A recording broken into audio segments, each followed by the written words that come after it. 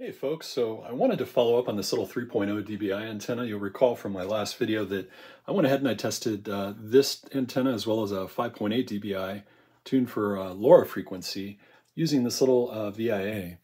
And the 5.8 dBi antenna had a great VSWR coming in very close to 1, and this one was a little bit challenged, having VSWR come in a little bit higher than 2.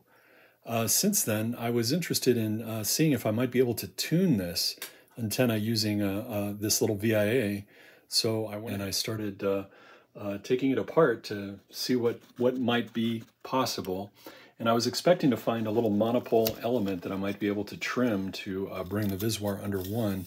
But unfortunately, I came across this copper trace on this PCB, making it much more difficult for me to tune something like this. So I won't be able to tune the antenna using the VIA. Having said that, I also want to acknowledge the fact that RAK did reach out to me and asked if I might send the antenna back to them so that they could test it on their own equipment.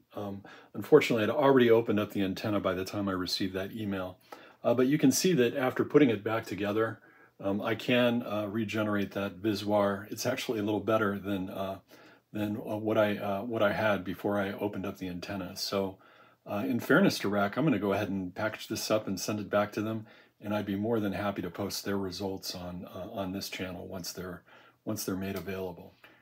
In conclusion, I also want to mention that I do like these antennas quite a bit. I like the fact that they're so field worthy, which is perfect for the applications that I need, and also for mounting on my roof. So I went ahead and I purchased a couple more of the 5.8 dBis, and I'm going to go ahead and use those for some future videos and testing.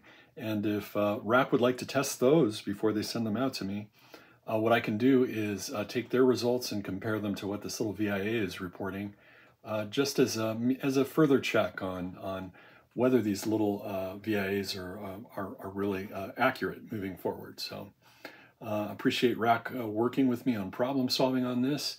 This has been a great fun project, and if you're interested, please subscribe for updates. Talk to you soon.